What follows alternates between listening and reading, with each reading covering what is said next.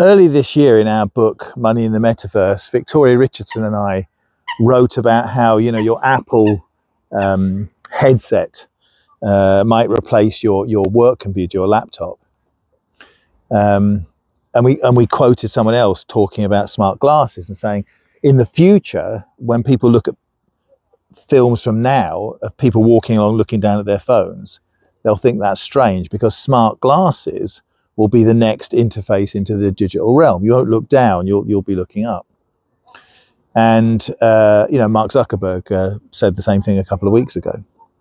You know, there's 1 billion people that wear glasses. There's a couple more billion people that would wear glasses if they were smart glasses. And it's the AI as much as the display that makes.